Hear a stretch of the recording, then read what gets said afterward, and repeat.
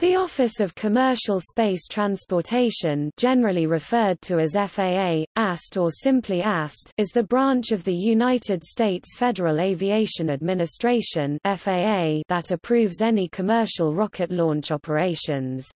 That is, any launches that are not classified as model, amateur, or by and for the government. In the case of a U.S. launch operator and/or a launch from the U.S.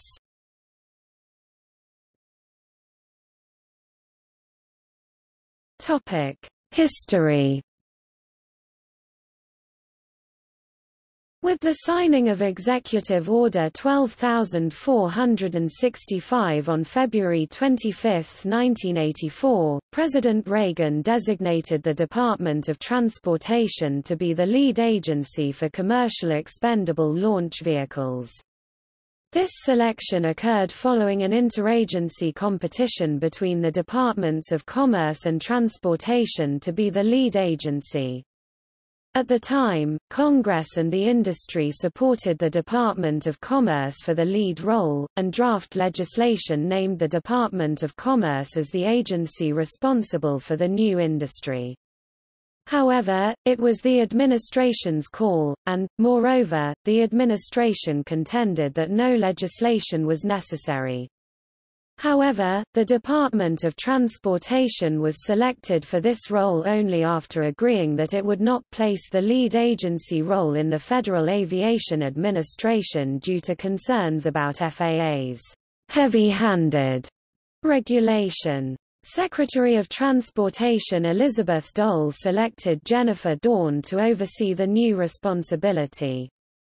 The Office of Commercial Space Transportation (OCST) was established in late 1984, and placed in the Office of the Secretary. At the time the executive order was signed, the government's means for controlling commercial launches was through a unique application of the International Traffic in Arms Regulations (ITAR). The use of ITAR was in response to a 1982 proposed private rocket launch by Space Services, Inc.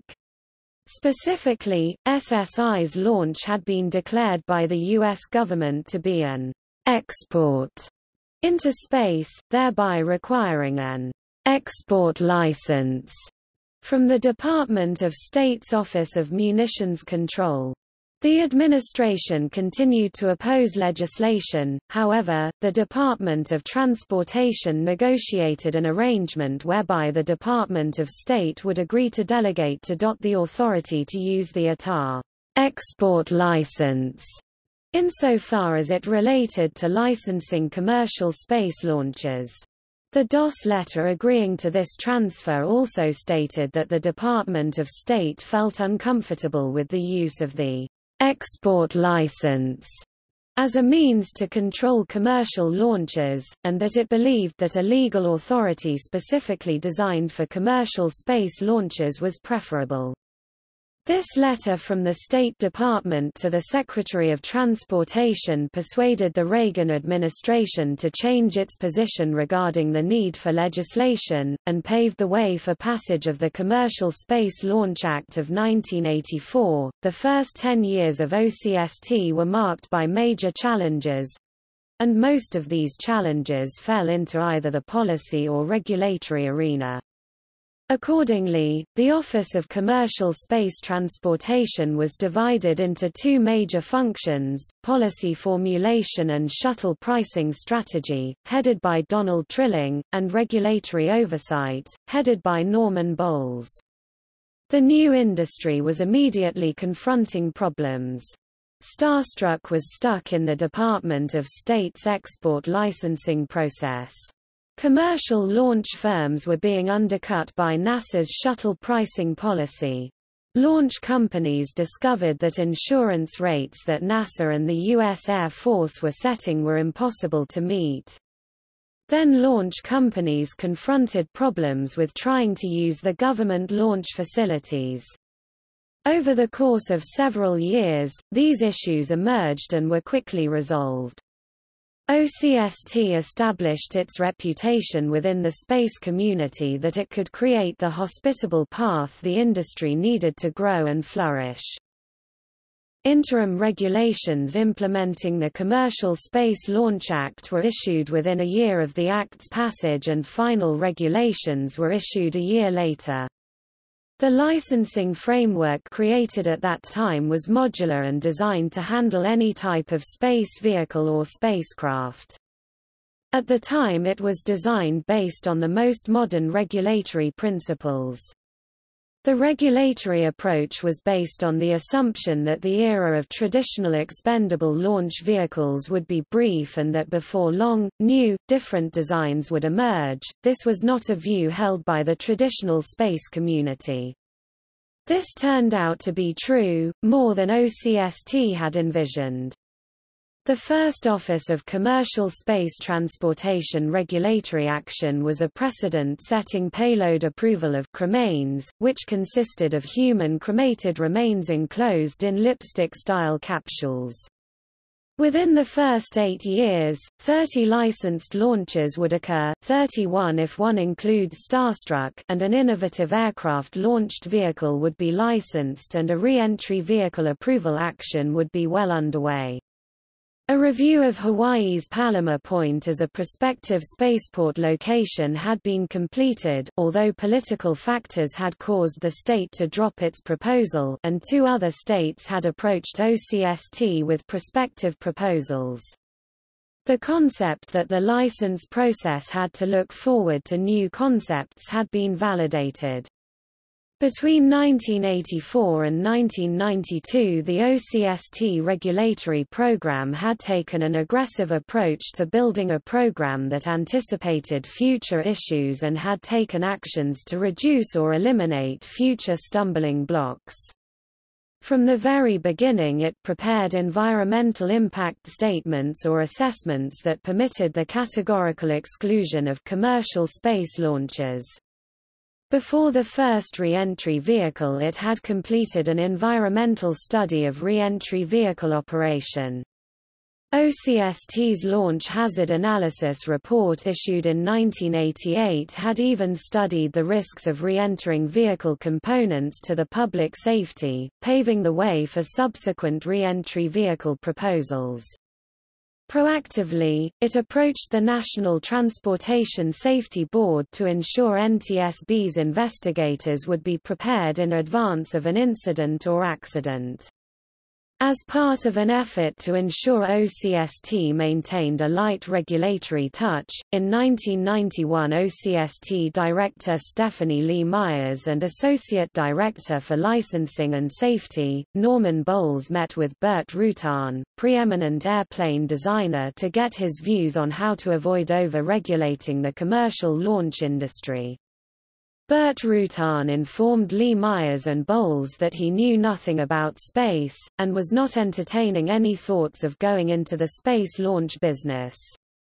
Less than 10 years later, his vehicle SpaceshipOne would win the Ansari X Prize as the first privately manned vehicle to fly into outer space. In 1984, OCST had made its motto, "Blue Skies, Not Red Tape." By 1992, OCST had completed 2 studies that were beginning to explore the concept of industry self-regulation. Previous studies had demonstrated that the public safety risks from commercial space launches were exceptionally low. The low risks argued for a larger industry role in its own regulation.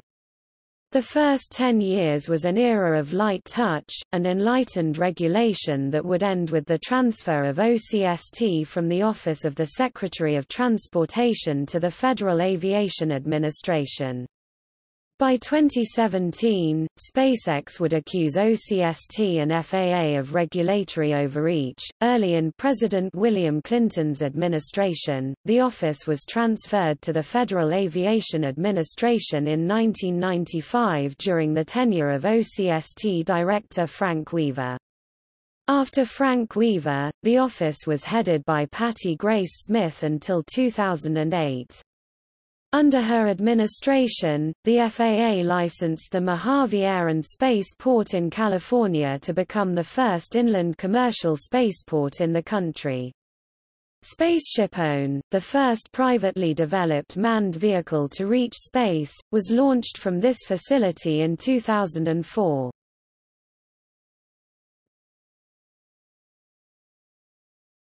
Topic Overview. Under international law, the nationality of the launch operator and the location of the launch determines which country is responsible for any damage that occurs. Due to this, the United States requires that rocket manufacturers and launchers adhere to specific regulations to carry insurance and protect the safety of people and property that may be affected by a flight. The office also regulates launch sites, publishes quarterly launch forecasts, and holds annual conferences with the space launch industry. The office is headed by the Associate Administrator for Commercial Space Transportation (FAA, AST), who is currently Kelvin Coleman. They are located in Washington, D.C., and ultimately operate under the Department of Transportation. AST is responsible for licensing private space vehicles and spaceports within the U.S. This is in contrast with NASA, which is a research and development agency of the U.S. federal government, and as such neither operates nor regulates the commercial space transportation industry. The regulatory responsibility for the industry has been assigned to the Federal Aviation Administration, which is a regulatory agency. NASA does, however, often use launch satellites and spacecraft on vehicles developed by private companies. According to its legal mandate, AST has the responsibility to regulate the commercial space transportation industry, only to the extent necessary to ensure compliance with international obligations of the United States and to protect the public health and safety, safety of property, and national security and foreign policy interest of the United States. Encourage, facilitate, and promote commercial space launches by the private sector.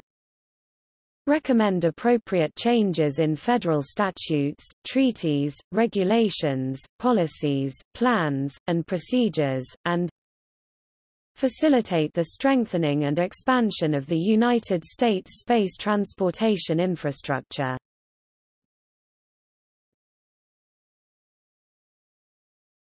Topic: Organization. AST is organized into 5 divisions: Space Transportation Development Division (AST 100), Licensing and Evaluation Division (AST 200), Regulation and Analysis Division (AST 300), Safety Inspection Division (AST 400), Operations Integration Division (AST 500). Topic: Rocket categories.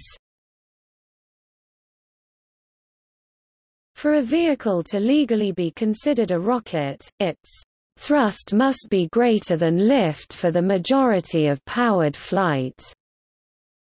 Commercial rockets fall into 2 basic categories: amateur and licensed.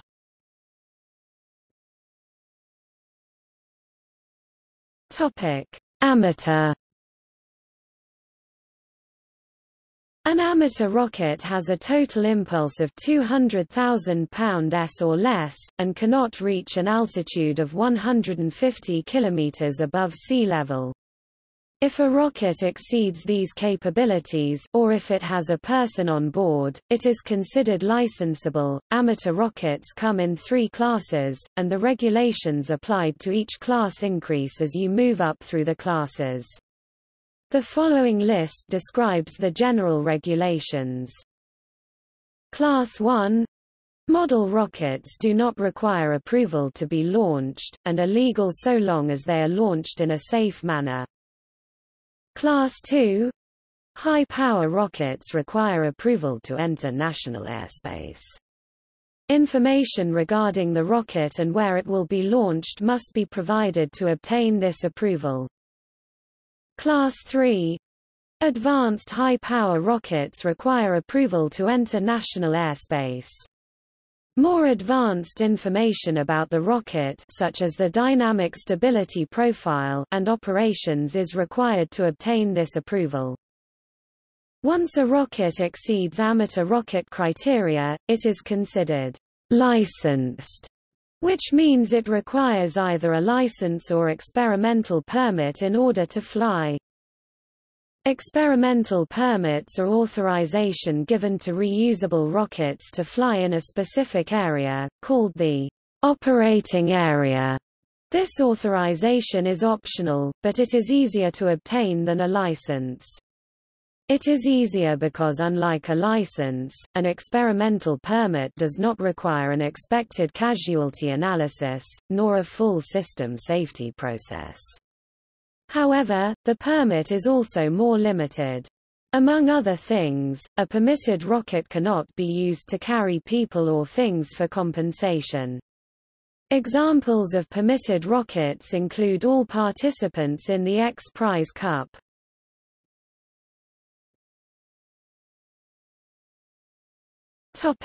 Licensed launch vehicles. A licensed rocket encompasses all other commercial rockets, including anything non-amateur, orbital, or large expendable launch vehicles (ELVs). Examples of licensed rockets would include all Atlas, Delta, and Titan rockets. These rockets are subject to the U.S. Code of Federal Regulations 14 CFR, Chapter 3, Section 400 to 460. Launches that are by and for the government are exempted from this regulation. NASA's shuttle and military rockets, for example, do not require a license to launch, they are required to meet NASA and Air Force regulations instead. A commercial launch license must be obtained from FAA, AST before any rocket in this category may be launched from any U.S. territory or if launch is conducted by a U.S. citizen.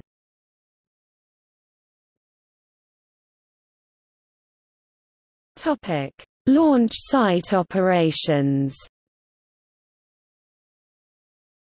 Launch sites, in addition to the launch vehicles that operate there, must also receive authorization from AST. The launch site regulations are contained in Part 420.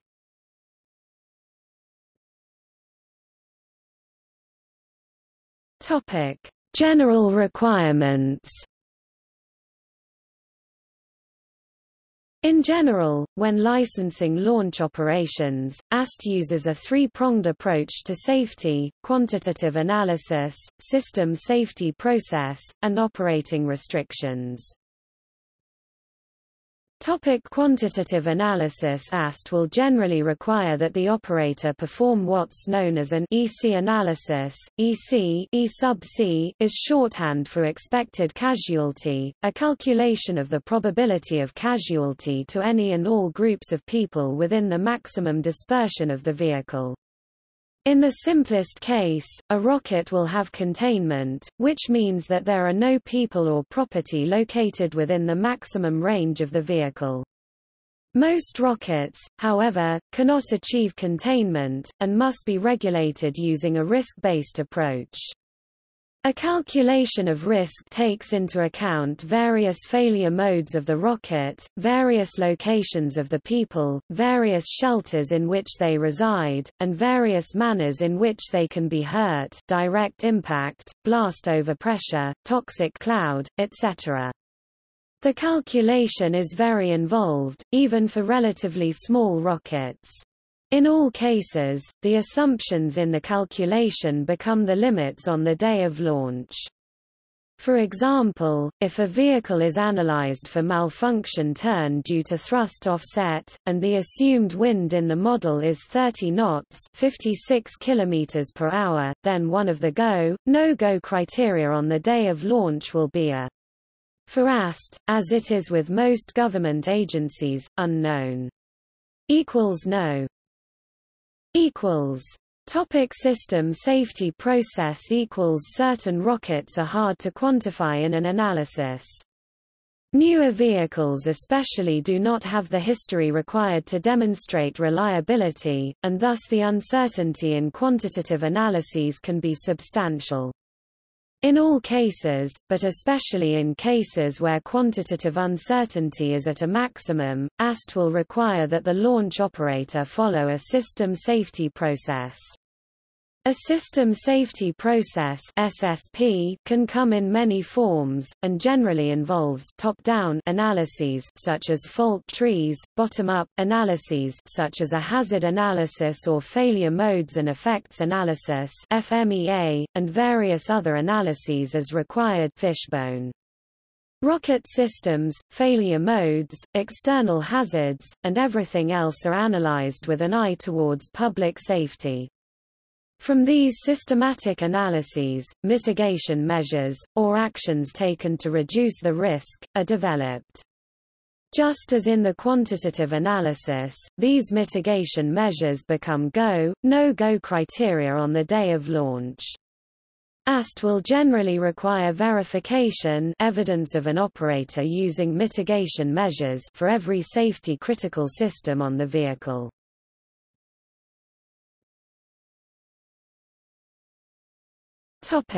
Operating restrictions. In addition to all the operating restrictions developed in the quantitative analyses and system safety processes, AST requires other restrictions be followed. These are described in the Code of Federal Regulations. An example of an operating restriction is a collision avoidance analysis for rockets operating above 150 km, to preclude collisions with manned or mannable space structures such as the ISS or shuttle.